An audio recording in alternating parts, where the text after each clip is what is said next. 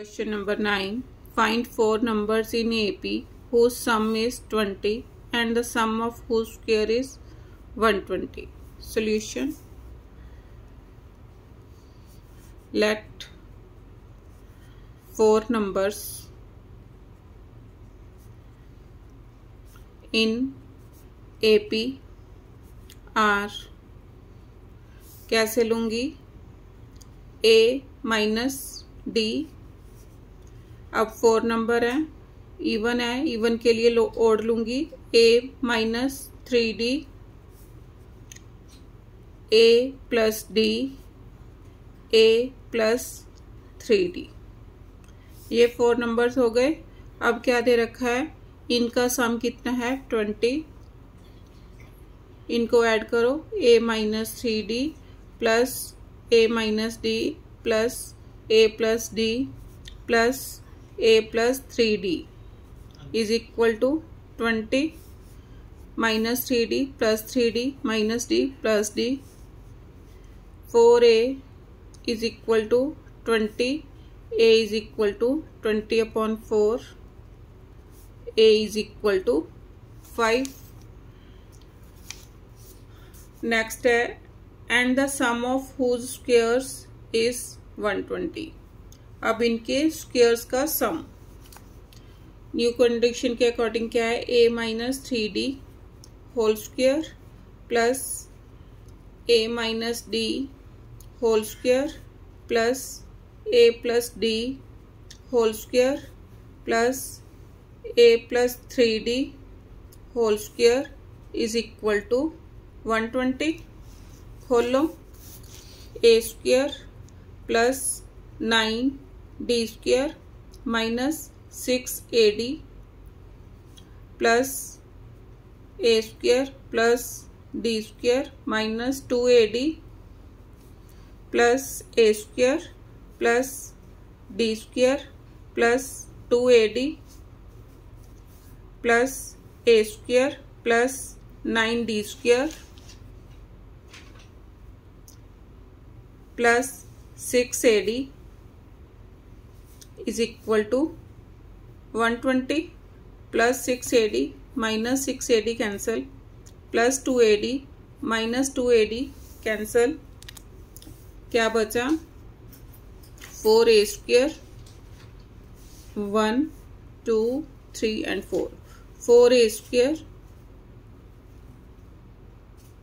9 and 1 10, 11 and 9 20 plus 20D square is equal to 120। 4 से divide करो, A square plus 5D square is equal to 30। अब A की value कितनी है, 5 put करो, 5 5s are 25 plus 5D square is equal to 30।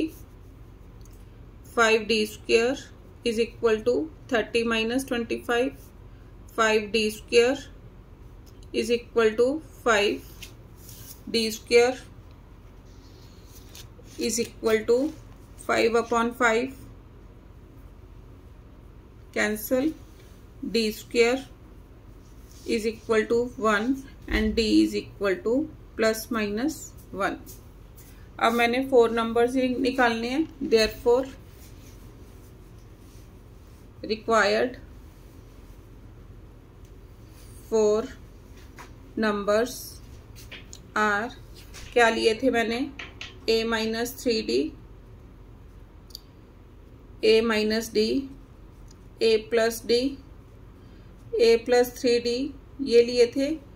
अब पहले D की वैल्यू पॉजिटिव लूँगी, तब कितना आया, A की वैल्यू मेरे पास 5 माइनस 3 इंटू 1, 5